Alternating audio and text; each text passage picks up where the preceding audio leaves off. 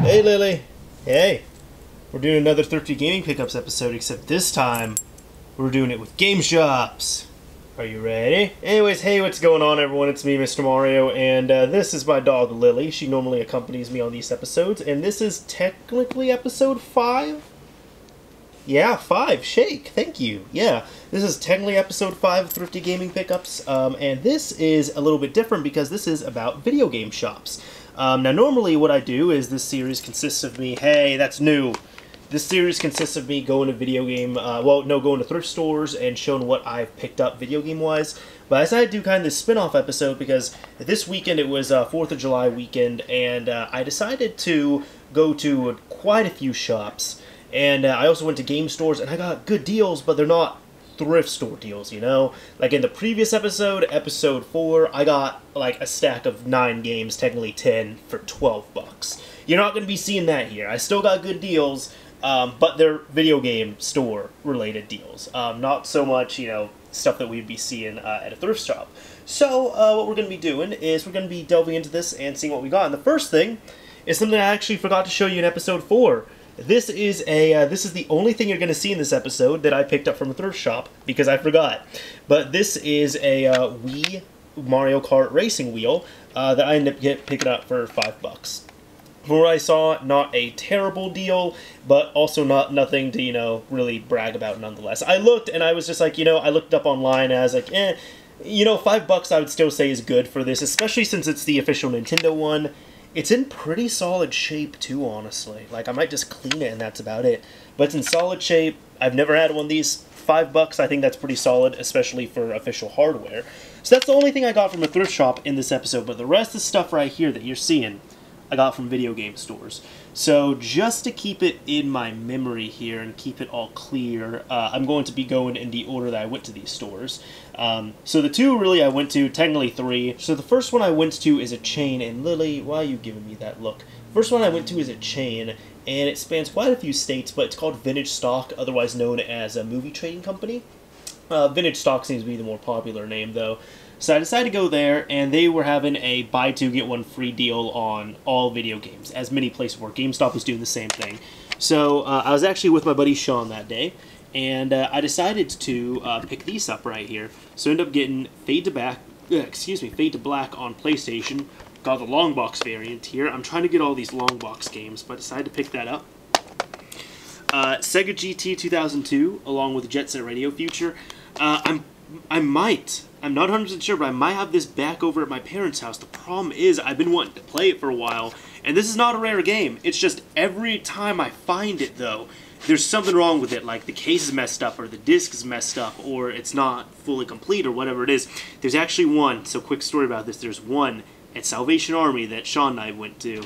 There's one that we went to, and I see this every time I go there. There is a pristine-looking copy of this game, and even when you open it, it's complete, it looks great, but when you take this out, and when you flip the disc over, it's cracked.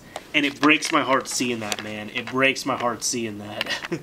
So I decided to pick this up, and Sean was kind of laughing, because he's like, Danny, you finally got it. I was like, yeah, I know, it's been teasing me. But yeah, no, I ended up getting this. And I also got Rise of the Kasai, which is a sequel to The Mark of Kree. A game that I very much loved as a kid, definitely played it quite a bit, and I own it, but I've never played or owned the sequel right here, so I decided to pick up the sequel. These all together, after tax, were about 16 bucks, so I feel like that was alright. Then coming over, so next place I went to, I've done a store tour over this place, but it was Gamers HQ, which is my buddy Caleb's shop, and I absolutely love that store. I love him, no homo as well, but love him as a person who manages the store and all that. And I always try, whenever I visit in Topeka, whenever I visit, I always try and go over to his shop. And normally when I go there, I get a few things. And I actually went there 3 different times this holiday, right? So I ended up going there, and this is the first big stack. Now, some of the things, I'll say the price is up, some of them were cheap, some of them were a little bit more. The price kind of fluctuated. Also, full disclosure here, I actually did get a discount as well, too. So that's why if I say the prices of the games, they're not going to fully reflect how much I spent. But I got a discount just because I did the video for him. I've known him for a while. I'm a friend of the store, all that stuff. Just putting it out there. But decided to get Auto Modalista. Never owned this game. Never played it. Always wanted to, though. Got that on PS2. Mafia 2 on 360. I actually owned this very briefly, but I sold it because I was able to flip it for more money. And this specifically is the Platinum Hits variant, which I normally wouldn't gun after, but check this out. This one has the game, the additional story packs, and the 4 style packs. So what I'm trying to say is, it also has a second disc. If you're going after Mafia 2, get the Platinum Hits version. I'm telling you, I know this is something that normally collectors don't say, but you're going to get the better mileage out of this because it is the complete edition, except they sold it at the discounted Platinum Hits price. So we went ahead and got that. We're good on there. Death by Degrees. Never played this. Always wanted to play it, though. Metal Gear Solid 3 Subsistence. I actually have Snake Eater, but I've never owned Subsistence. Decided to pick this up. Project Eden. Played it as a kid. Enjoyed it. Never finished it, but wanted to pick it up. Silent Hill 2. Specifically the Greatest Hits Edition. I actually have a incomplete version of the regular PS2 edition. I have the Collector's Edition of the PAL European version, but I got the Greatest Hits one because apparently this is allegedly the best version to play if you want to play it on PS2. Apparently, the PS2 version of Silent Hill 2 is better than the Xbox port, better than the PC ports, and on top of that, the Greatest Hits version, much like Mafia 2, actually contains all the extras that Silent Hill 2 Rest of Streams on the Xbox had. So again, if you're gunning after Silent Hill, specifically Silent Hill 2, you want to go after the Greatest Hits version if you're getting it on PS2. I mean, if you get the original one, it's not like it's broken, it's just the original game, but this one has the bonuses.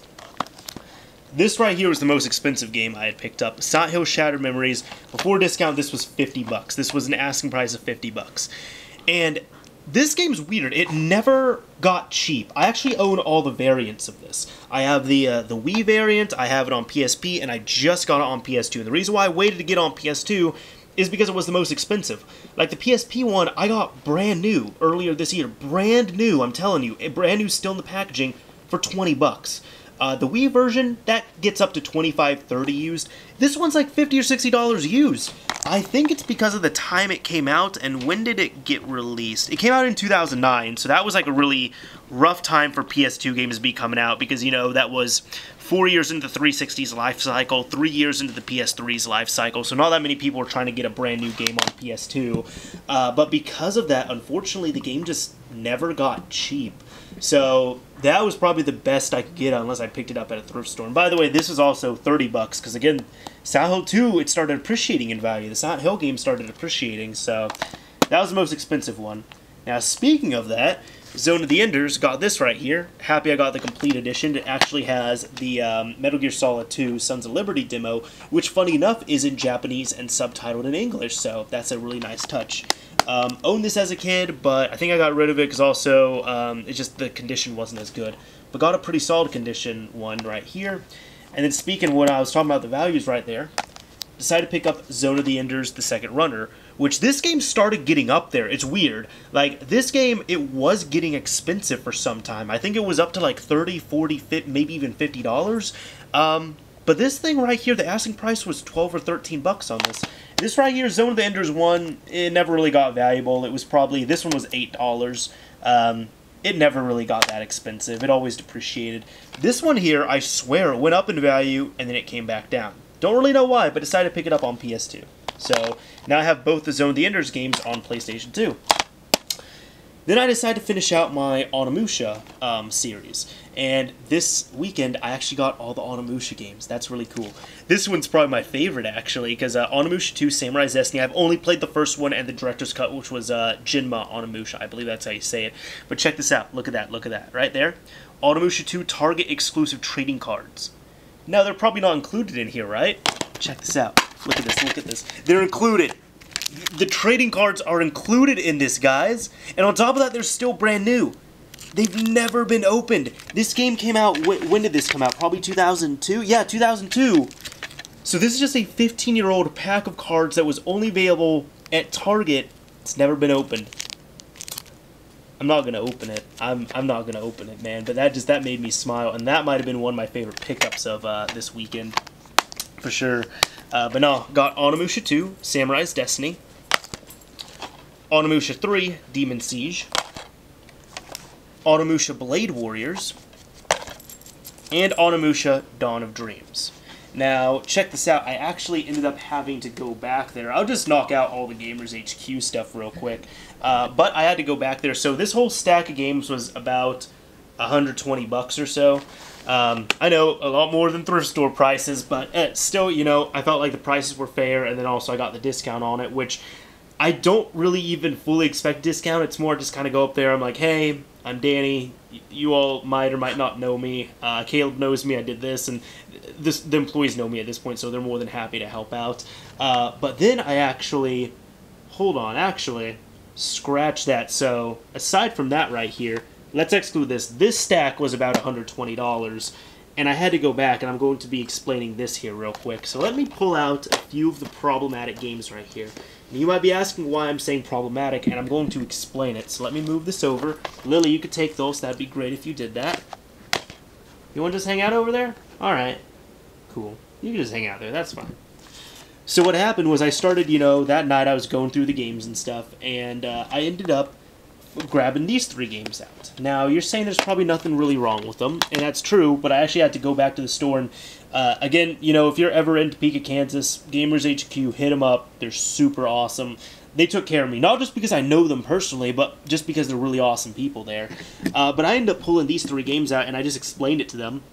This one right here, because they have duplicates in the back, you know, so sometimes if you bring up a empty case to the front, they'll give you a duplicate they had in the back. This one I actually end up getting the regular edition of Mafia 2, and I just explained it to them. I said, hey, I bought this because I wanted to get the Platinum Hits version that has all the games right here, and, well, that has all the DLC, and you all end up selling me or sending me home with the regular edition of it, not so much the Platinum Hits edition, which is what I wanted. So that was really easy. You know, he just took back the regular version, he gave me the Platinum Hits version. This game right here, Onimusha Blade Warriors, this one's in much better condition, and the case also one of the original ones, but I just said straight up, I was like, hey, the original case, it was a really janky case, it wasn't in very good condition, and it looked like there was like rat poop inside of it, like inside the case, and also it got like on this as well too. And I just straight up said, I was like, hey, you know, the cover, kind of dirty, kind of nasty on here, the case as well too, could I just get another case and cover? And they just swapped it out for the one in front there. Now this one was funny. I ended up, when I got a chance to look at it, I did not get Dawn of Darkness. I ended up getting Onimusha Warlords, which is the first one, which I already own. So I didn't really want a second copy of the first one. And I looked at my receipt, and it said that I picked up the first game, which I didn't intend to. So what happened was, they ended up taking this, they grabbed a copy of Onimusha 1 in the back, and they sold that to me instead. And I just explained to them, I said, hey, I wanted to get Onimusha Dawn of Dark Dreams. I didn't get it. I got the first one. Is there a way, could I just like refund this one, like return it and get this instead, and I'll pay the difference? And they were so cool. With these ones, it was a straight stop and swap, no issue. But with this, I said, hey, I'll pay the difference. Now, again, I got a discount on it. But with this, they said, you know what, we can drop this down to $10. And this is a $25 game, so I was like, wait a minute, are you sure? Are you sure? Because that's quite a bit. They're like, yeah, dude, we're really sorry about that. You had to come back. You didn't need to do that. But we messed up on 3 different things. No, $10, it's yours. So, of course, I said, yeah, sure to that. I was going to get it anyways, but, you know, $10, and I got my discount on top of that. And so these ones, that was straight stop and swap. But I ended up getting this right here, so Onimusha, Dawn of Dreams. I also ended up getting Crash Bash. Never owned this game, so got to pick it up. Was quite happy about that. And I also got Fade to Black right here. And altogether, I think that was about $24. So that wasn't bad for all these right here. Fade to Black. Now I have both variants of it. I have the jewel case version and the long box version, which, funny enough, it's in, check this out, it's in one of these like sandwich style like double cases. It's not. It's like Siphon Filter 3. It's supposed to have a manual, it doesn't have a manual, but it just came in one of these big ones for whatever reason, man. So, yeah, I end up getting those 3 on my second ride there. And then my third time, yes, I went there the third time, I actually met up, shout out to this guy, his name's Tristan. Ended up meeting up with this guy who is a fan of the channel, and also a fan of Gamers HQ, but I met up with him there. And then I decided to pick up some games while I was talking with him and stuff. Now, this stack here was about $46, but this was, I ended up getting these games. I got Project Overkill. Never owned this game, actually. I've never owned this, never played it. Wanted to give it a shot, though. It looks interesting. Kind of crappy, but also interesting at the same time. Resident Evil 2. I got this specifically because it is the DualShock variant version, which has a few bonus things. So I decided to pick this up. This again, one of the third game I got in all these stacks right here. The third game where the greatest hits version is the superior version. Although you can find a DualShock edition, because there was 3 versions of Resident Evil 2 on PlayStation. There was the original one, there was the Resident Evil 2 DualShock edition, and then there was the greatest hits version. And then there's the greatest hits version, which the greatest hits version is the DualShock version. So pick that up if you can. Get the DualShock version if you're able to. Star Fox Adventures. Decided to pick this up on GameCube. Don't have a complete copy, so now I have a complete copy. And Resident Evil Outbreak. Never owned this game. Decided to pick it up. I know there was Resident Evil Outbreak and Outbreak File 2. Never played either of them. Never picked any of them up, but I now own the first one.